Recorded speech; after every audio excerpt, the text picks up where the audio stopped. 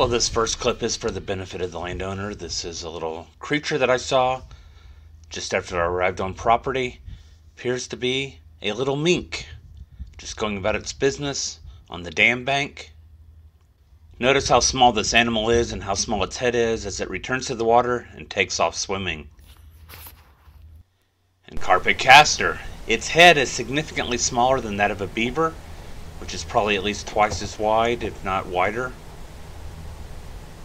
And tonight I'm going to be shooting beaver with my TX-15 multi-purpose carbine enhanced from Lone Star Armory, shooting Druid Hill Armory's Remington Core-Lokt 120 grain bullets, loaded in the Starline brass, and I'm getting all my video through an IR Hunter Mark III thermal weapon sight.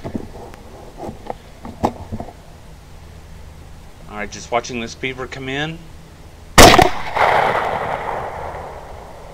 One shot, we've got the curly shuffle, and he is done.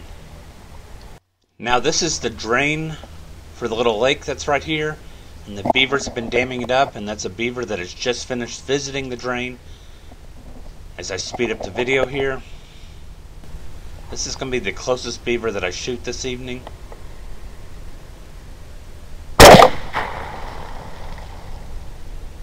And we've got a body right there, and that beaver is done.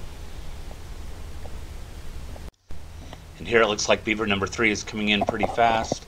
Of course, the video has been sped up right here. Going back to real time.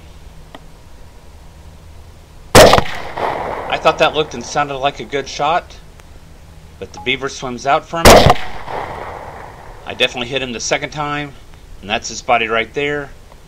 And from the earlier beaver, that's its body right there.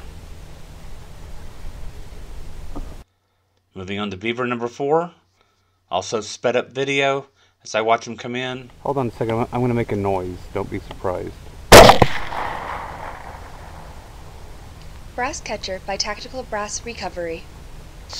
Sorry, I'm actually sitting on a guy's dam right now, beaver hunting. Well, Sam had to go, and it had been a while since I'd seen any beaver. I spied this one on the bank, and did not get up and ready fast enough before it slipped into the water right here. I tried a shot here that apparently did not connect with the beaver.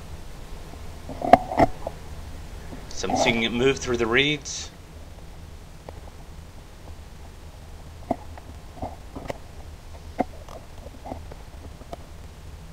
Now I'm looking to see where it might pop out. And this appears to be the same beaver coming out the top side of the reed area. To my surprise, he's coming towards me.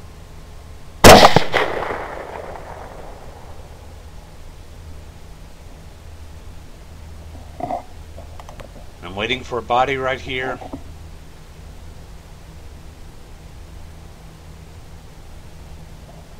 Not seeing where he's taken off anywhere. There we go. Got some fluttering going on. And that's going to be beaver number 5 and the last beaver of the night.